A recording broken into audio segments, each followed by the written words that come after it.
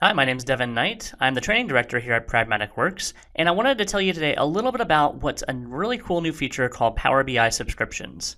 Now, if you've used any kind of BI, specifically Microsoft BI in the past, you might be familiar with this term subscriptions, but let's talk about what it means from a perspective of Power BI. Basically, the idea of subscriptions in Power BI is the ability to have reports delivered directly to your inbox. So think about it like this. You want to have things emailed to you rather than you having to go to the Power BI site and the service to be able to go find the reports that you've developed. And you want to actually have them delivered to your inbox directly whenever things change in the data.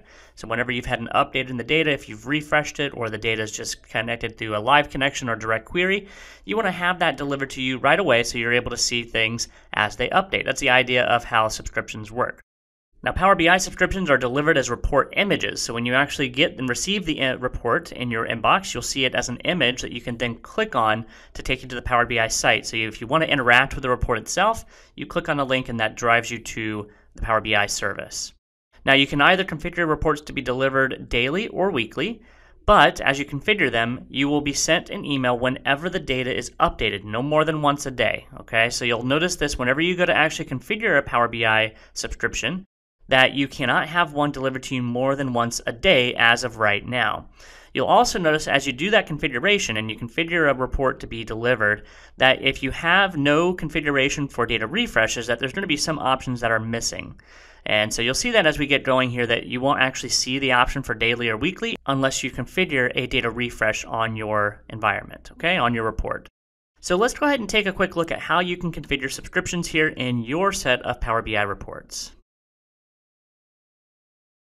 Alright, so the way that we'll get started here is I have a report open that you're seeing on my screen that's actually looking at oil and gas data here.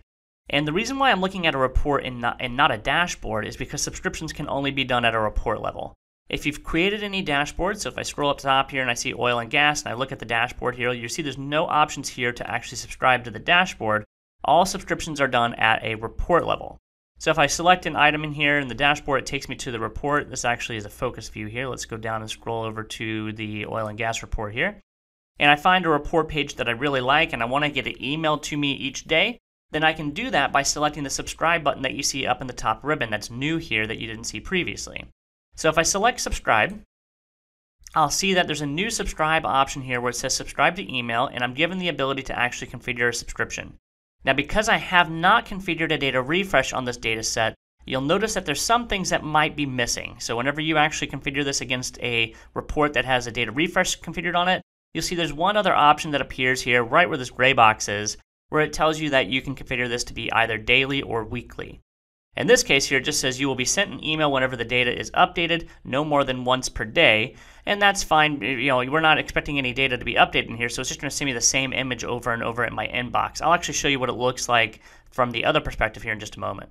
So what I'll see here is I can configure this and I can tell which one of the report pages. You can see all the report pages here on the bottom, page 1, production, 10A, 2, 3, 4, 5, these aren't very good report names.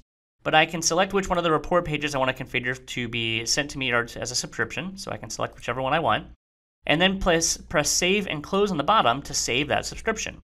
You can always go back to that subscription again if you wanted to by hitting the subscribe button one more time, and it'll take you here, and you can actually subscribe more than once to another report here if you wanted to, so I can hit add another subscription, and I can choose another report page, or the same one if I wanted to subscribe to again. I don't know why you would do the same one more than once, but you can easily change this to a different report page if you wanted to have more than one subscription based off this report we're looking at. Alright, so that's kind of how the subscriptions work. Now, if you wanted to, you can always delete a subscription here. You can kind of pause one by turning it off. If you wanted to kind of temporarily turn it off, you can do that here. And you can also manage your subscriptions by hitting this Manage All Subscriptions button. And what we'll do is if you click on that, it'll take you to give you the ability to manage all the subscriptions for the workspace that we're looking at right now. So I'm in kind of your default My Workspace, and you'll see I have two subscriptions appearing here. The one that we just created underneath the oil and gas report, and then another one here underneath the training revenue reports. I won't show you the data from that because that's actually real revenue data. But I can hit the action button here and actually configure the subscription. Now this one I do have a data refresh scheduled on, and so if I hit the down arrow here underneath the training orders, I'll be able to see that I have scheduled this to return back a report to me to my inbox daily. And so what it will do is it'll return back daily. It'll return back no more than once a day, even though I have this as kind of a live connection to a SQL Azure database. it's going to return back this as on a daily basis, no more than 24 hours between each execution of that subscription. You can also change this to weekly if you wanted to, but again, you're not going to see this frequency option until you configure a data refresh on your data set.